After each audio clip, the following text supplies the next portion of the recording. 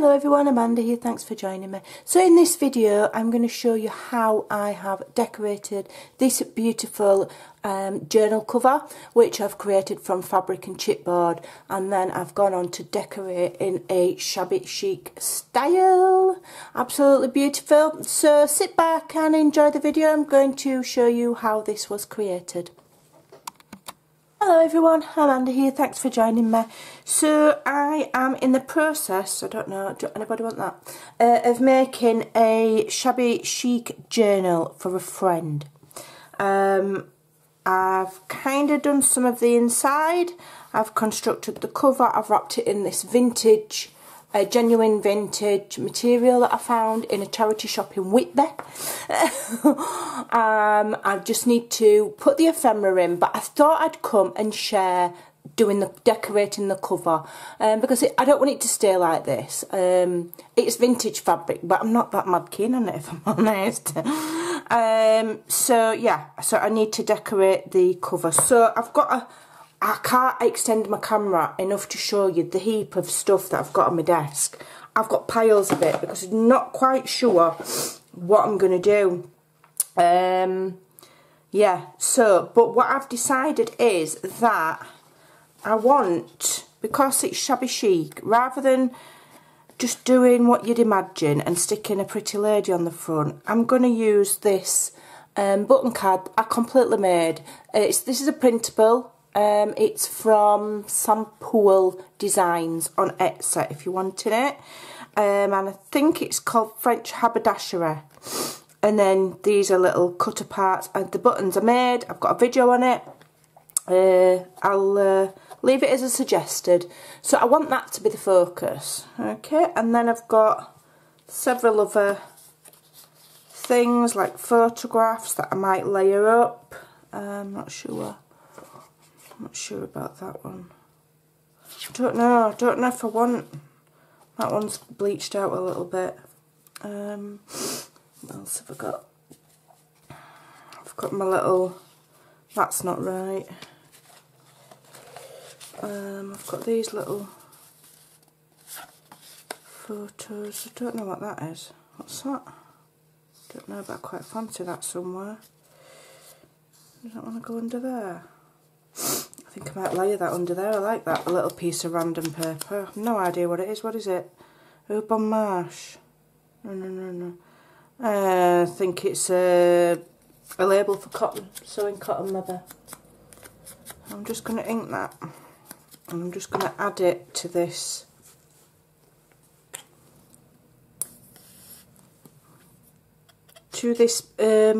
Button card.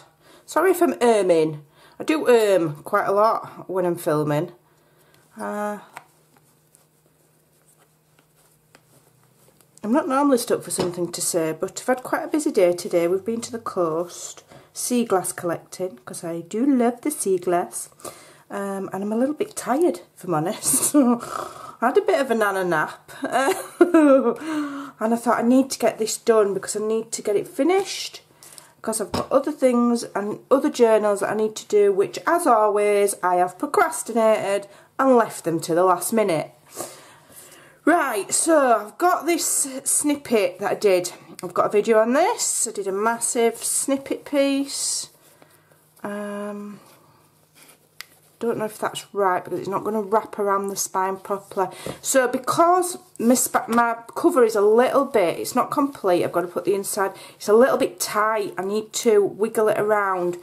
The reason being, I know how to do chipboard covers, but I don't think I quite left enough space in between the covers and the spine to account for the fact that I was going to wrap it in thick fabric.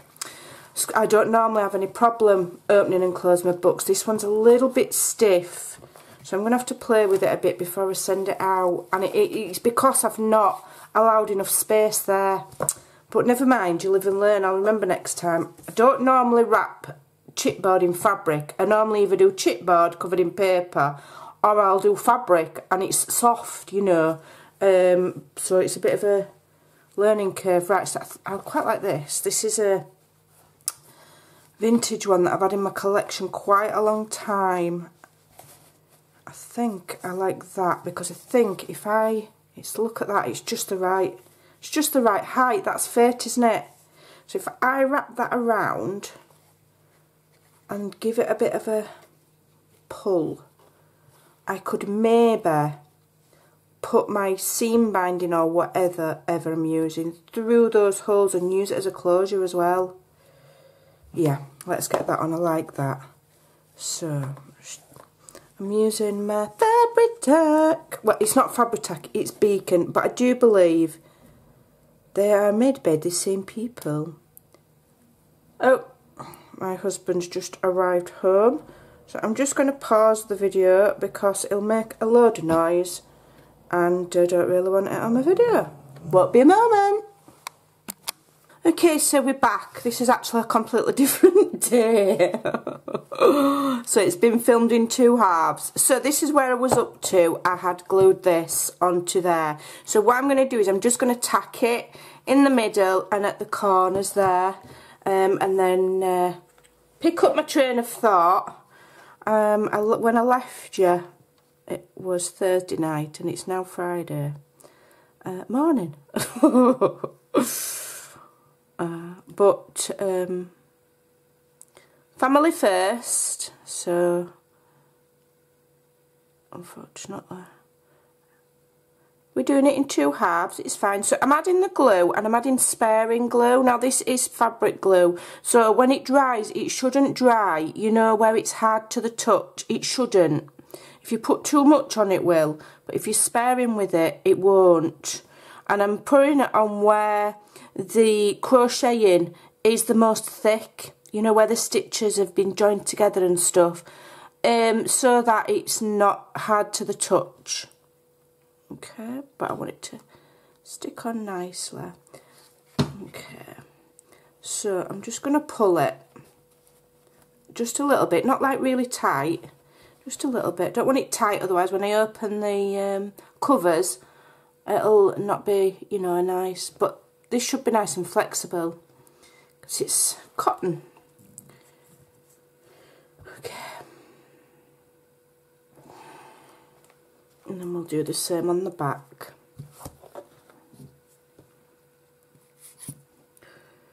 Okay, so less is definitely more when you're gluing fabric, I think, so that you don't end up. Some people will just use hot glue, which is fine, but that can, if you're not really quick and you don't press it down really quick, it can dry with hard lumps. I'm not a huge fan of hot glue, for other than like adding on like really dimensional embellishments. You know, I've seen very renowned paper crafters as well using hot glue to, you know, make album pages, and I'm like, eh? Why would you do that? I don't know whether it's for quickness or, I don't know. Each to their own. It's not for me. Not for me. Okay, so that should have tacked down, and I've just pulled it so that it's protruding there because as I said earlier, I'm hoping to use this as part of my closure. Right, so let's start and layer up now. So I want to use this. I may well just leave it so that I could maybe slip something down the back, so I'm going to just glue it on 3 sides. I'm not sure if I'm going to slip a little secret something down the back. Let's see how sturdy it feels. Okay, so I'm putting this, I want it central, kind of central, maybe just a little bit up. Yeah. In fact, I don't think I'm going to be able to tuck anything down the back because we've got that doily there, haven't we? Do you know what? I think I want some fabric under there. Let me just get that tacked down onto there so that it's anchored. Do I want some fabric here?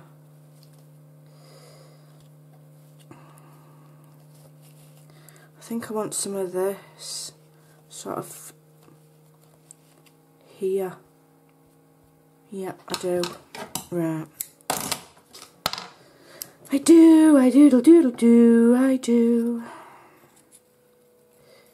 So I'm just going to cut that, and then I'm just going to just do this, just so it doesn't look like it's been cut in a straight line, which it has been, but we don't want it to look like it has. So this is some fabric. It's beautiful. I've not got much of it left, and it's got like embroidery there. So what I'm going to do is I'm going to add some glue under there, and I can be a bit generous with it at this stage because the card on the top is going to hide anything. It's going to cover any sins there that are, you know, if it's a little bit bulky, the glue are. And I've just one thing I just did do off camera was I found these little gold book corners and added those on. So don't know if I did mention, but this book is for a friend. It's not going to be for sale, but I'm going to be making some more that I'm going to be selling. Okay, I found a place where I think I can sell online without being ripped off. Like Etsy rips people off. It just rips creators off. It's awful how much they charge. And I'm not, although I'm not going to say I'll never use Etsy again, because I probably will. But I just think it's really unfair on people. Very, very unfair. But it is what it is. Right, let's have a look. So I did also decide that I'm not going to have one of these, and I quite liked that.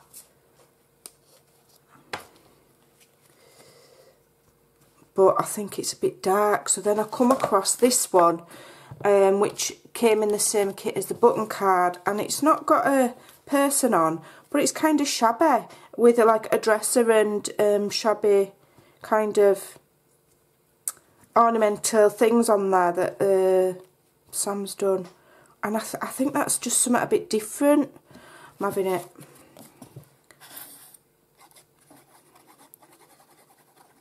We're having it. It's pretty. So inside the journal is kind of quite eclectic. So I've used quite a lot of different things out of my collection and stuff that I've made. I'll come and do a flip through. I'm hoping to finish it today, stroke Saturday, and show it you on Saturday. Well, I don't know whether I'll show it you on Saturday. Saturday's meant to be ephemera day, but we'll see.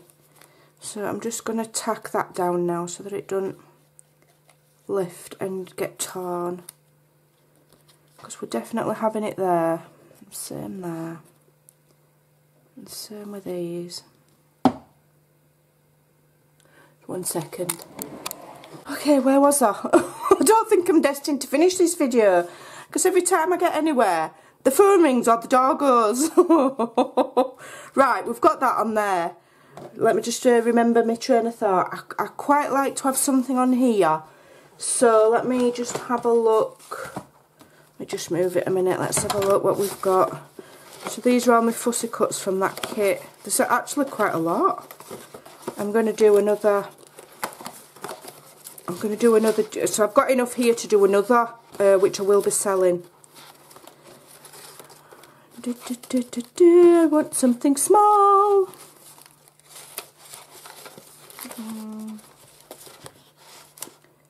No, that says Xmas. What's this?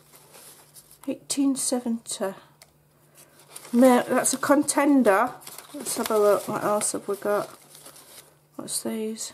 No. No. That's another contender. So much in this little kit. Took me ages to cut them all and all. It did take me quite a while, I'm not going to lie. But I like just sitting and fussy cutting while I'm watching. That's nice. While I'm watching other people on YouTube. Quite like that. Right, let's just have a look. So it's got a bit of a white border, which I don't want. So let me just trim that off.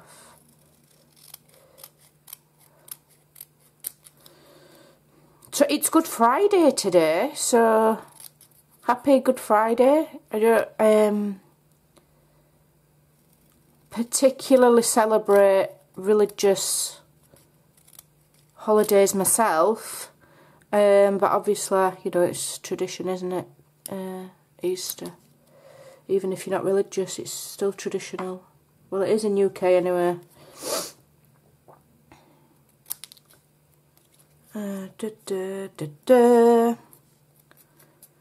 So there's some weird and wonderful Easter traditions that go on throughout Europe. I was listening to a lady from Slovakia, and then Bohemian Crafts has mentioned before about their Easter traditions, and they are very bizarre.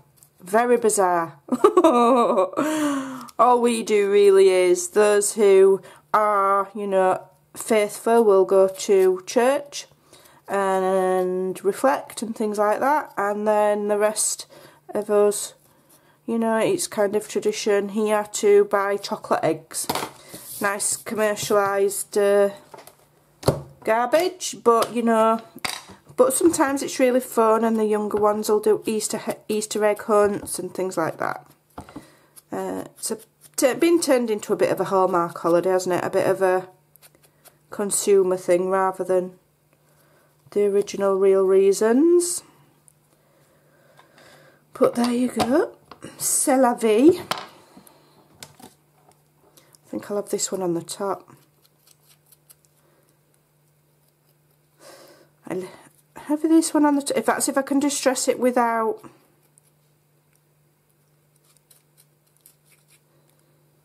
So I fancy going to the coast again, but I've been to the coast once already this week because we like to collect sea glass, and I feel like going again, but it's just, the roads are just going to be shocking.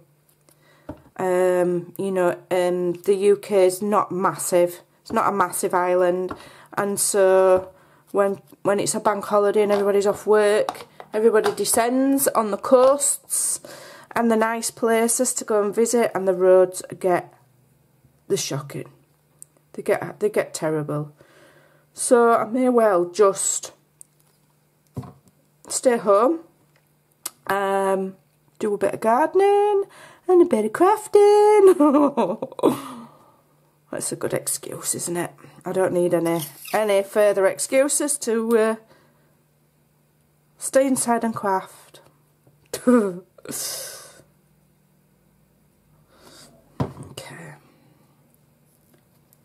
Well, that just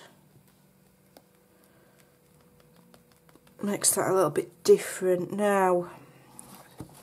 Is that straight? I don't know if that's terribly straight. Let me just see if I can pull it over a bit. There we go. Now, it's not going to lie flat, isn't that? Because we've got this here. So what I'm going to have to do, I think, is put a couple of foam. I think I'm going to have to put some foam just at the back of there, because it's going to lift whether I like it or not. So I may as well make it part of the dance. I've just got two little foam dots. I'm just going to put it at the back corner of there. There we go. That's better. So we've got a bit of dimension going on there as well, which is nice. Do I want a butterfly? Shall I leave it as it is? I think I'm going to leave it. So, oh, I quite like this as well. I found this earlier. Somebody's given it me. Which I quite like. Got some glue on there. I don't like the look of that. Let's see if I can just get that bit of glue off of there. If not, I need a get around because I don't like that. Don't like that. I wonder if I could stick a little bit of lace there. No. There we go, it's off. It's done. Right, so I don't know whether I want this on. I quite like it wrapped around there, but I don't know if it's a little bit overkill. Makes it a bit special though, doesn't it? A bit more special. If I do that and layer it. Do I want to layer it over the picture? Or shall I wrap that bit around the back? To give the back a bit of fancy.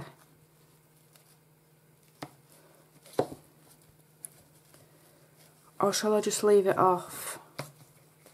Oh, I'm not a less is more person, am I? Let's get it on. Let's get it on. Okay. So what I'm going to do first of all is put a heavy amount of glue on the centre of the florets where I know it's not going to, where I know you're not going to see it. And then use that to anchor it down. I want those central. Okay. Let me find this kind of centre of the book and see if I can just lay it flat, give it a press, and then anchor the rest of these down. I think that's going to be really pretty. Hopefully it's not going to be too much and detract away from the look of anything else. If I glue it while it's flat, open like that, then when it shuts, it shouldn't pull.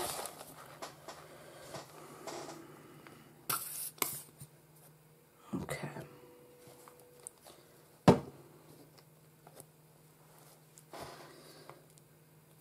And then we've got the closure to make, so let's have a look, see what we can do. Fancy putting a little bit of bling here as well. Don't know what I've got. I'll have to have a look. Let's see if we can get this tacked down.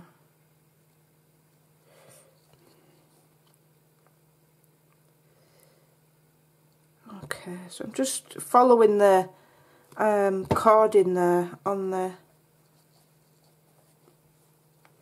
this beautiful applique. I cannot for the life of me remember where this has come from, but I haven't bought it, so somebody along the way somewhere has sent me this. I can't remember who sent it, in all honesty. Okay, a little bit there. This is maybe where some hot glue would come in handy, but I don't want it to go hard. Just because it dries immediate, doesn't it? Whereas here I'm having to, you know, I need to wait for that to dry and grab it. Okay. So I'll tack it down so that it's not going to come off, so you can see, and then probably after the video I'll probably go around and do some more, you know, make sure it's adhered really, really well. So I think that's beautiful. I'm glad I added that now. So yeah, it's going to need some help. So I'll finish gluing that down. I'll finish gluing that down in a minute. So I want to do this closure now. I've got a little fancy. You know when you just know what's in your stash? I know I've got a little diamante button somewhere. Let's see if I can find it. Is that it? No. I think it's in this. There it is. I knew I had it. You know when you've just got something in your mind? And it's this little, because to me it looks quite vintagey. And I'd quite like it just there. I don't know if I'll be able to get the shaft off. Let's try. Oh, I've done it. It's come off. Easier than I thought. Easier than I thought. And I'm just going to stick it there, I think. Yep. Okay.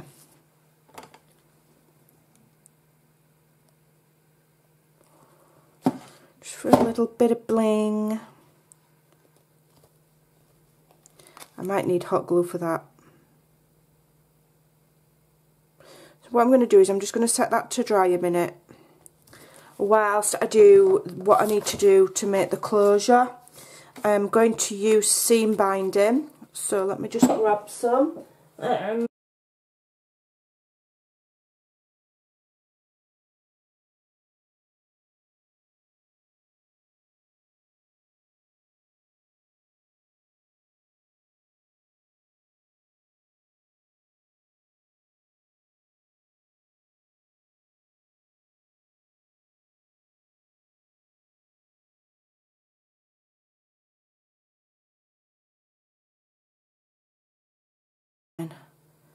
Cut it in half,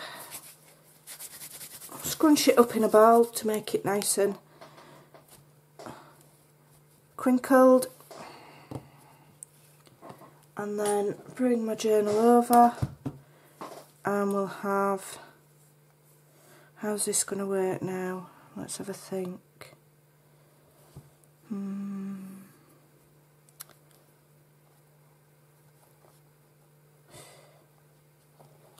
There isn't like a central hole, I don't think, is that?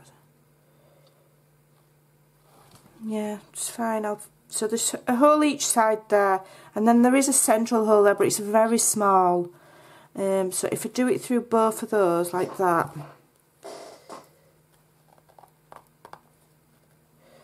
then it gives me a little bit more, you know, when you're pulling on it, it's a bit more substantial. If I went in that little hole there, it might end up tearing over time.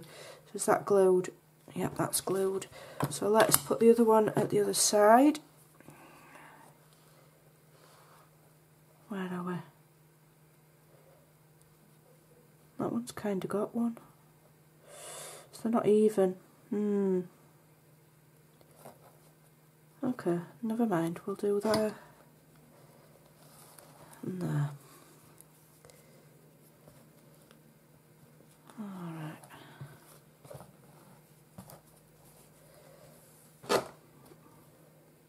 Or do I want it the other way? No, that's fine. We're not messing about. It's only to keep it closed. So there we've got a nice shabby closure. We can tie in a nice big bow and have it all nice, and I might put some beads on there later. So there we go. That's it. I just need to finish tacking those down, and that is the lovely Shabby Chic journal cover completed. I hope you enjoyed that. I hope it's helped inspire you in your journal making. Thanks for watching, and I'll see you soon. Bye for now.